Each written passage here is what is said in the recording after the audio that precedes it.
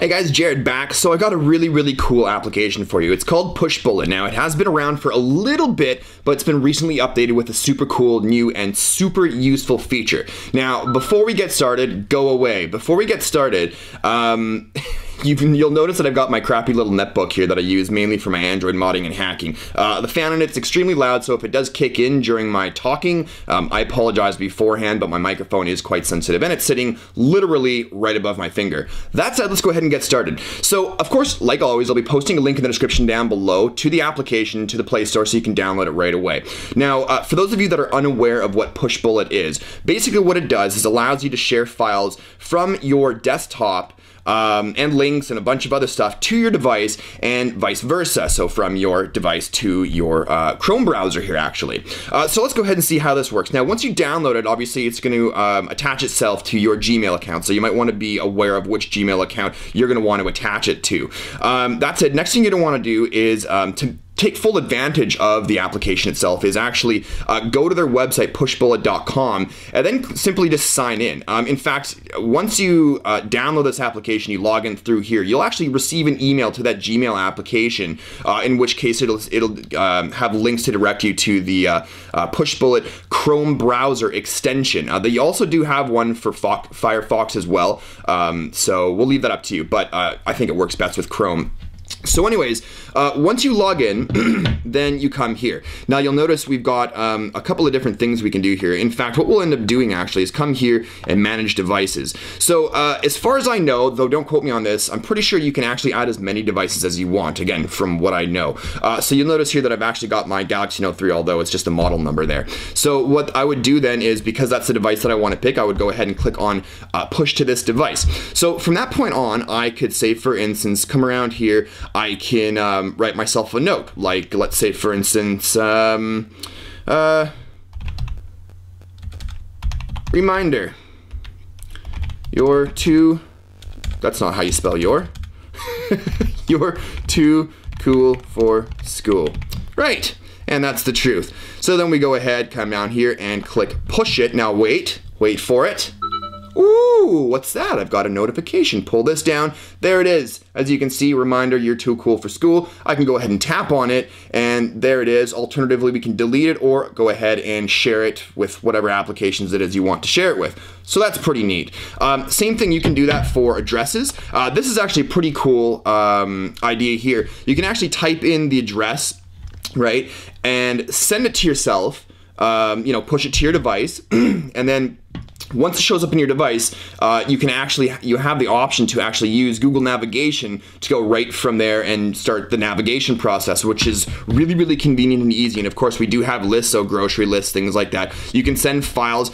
Previously, before the update, as far as I understand, it was only at 10 megabyte maximum file size. Now they've bumped it up to 25 megabytes. Now I know what a lot of you guys are thinking. Those of you that are subscribed to me because of rooting and ROMs and mods and so on and so forth, yeah, that's not big enough to send a ROM file. But think about this. You now have link.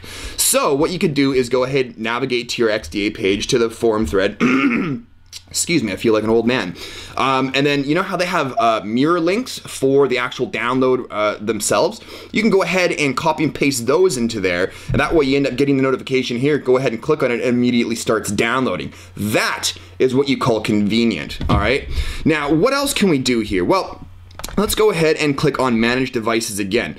You'll notice we've got this little share button here, and this was actually, like, it's not very intuitive. They don't exactly explain what this is for. This is basically for, I'll give you a scenario. Say, for instance, I want my wife and I to be able to share push notifications via PushBullet with each other. Maybe she's out and about and I want her to run by the store and pick up some ice cream or something like that. Well, I would go ahead and type in, of course, as long as she's all set up and logged in with PushBullet, I can go ahead and type in her Gmail address there, click share, then I can come back here, click on Manage Devices. Her device will be in here, and then I can go ahead and do the same process by clicking on push to this device, and I can do whatever it is I want, and she will then get the notification showing up in her notification bar. That's really cool. I mean, imagine the possibilities, friends and family, and just the cool things that you can share easily like that, right? Now, so that's all fine and dandy, getting it to your device, but what about getting your device stuff to the Chrome browser? Let's go ahead and see how that works. So we go ahead, of course I'm going to unlock my device.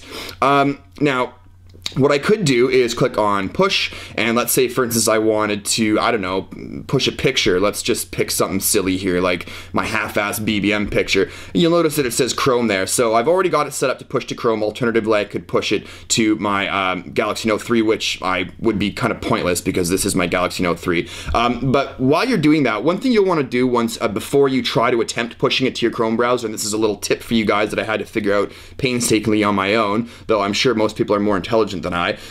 Once you download the actual Google Chrome extension, you'll click on that, and I've already done so, but right about here, there will be a little link that says push to Chrome or enable push to Chrome. You're going to want to make sure you click on that, and that's the only way that your application will end up picking up on the fact that you are in fact connected to Chrome. That said, we'll go ahead and share this to Chrome, wait for it, and we should see a notification if everything goes well. There's my notification. I can go ahead and click on that notification there, and there's my photo in its totally effed up glory, right? But you get the general idea. Now, what about videos as an example? Well, you know, maybe I want to share my...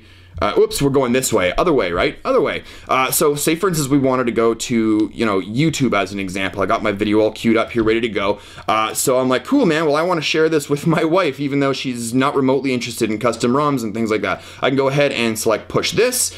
There it is. Go ahead and select that to share it. Push the notification. There's the push notification there. Click on it, and away we go. We now have YouTube opening up right to my video link. That's cool. It's convenient, it's simple and easy. I know a lot of you guys out there are probably saying to yourself, or to me, I should say, screaming into the screen, even though I can't hear you, Jared, there's Dropbox. You can do that with Dropbox. Okay, you tell me that that wasn't easier than Dropbox. You tell me that Dropbox was quicker and easier than that was, and I'll call you a liar. In addition to that, how simplistic is this application? Here's the slide out menu, right? Whoop.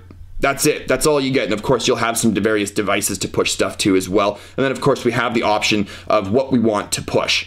And that's it. There is no settings option. That's it. There's send feedback, and that's it. So simplicity, it's stable, it works, and it's fast, and best of all, it's free, guys. It's free. Like I said before, I'll be posting a link in the description below so you can go and take advantage of this application. When my wife gets home from work, I'll be forcing this onto her myself. So take advantage of it right now. It's awesome. Anyways, guys, if you like this video, you like this application, click that likes button down below. I always appreciate it. And don't forget to subscribe if you're new to the channel and you want to see more videos like this in the future. That's it for now, though. Thanks as always for watching, and we'll see you in the next one. Cheers, guys.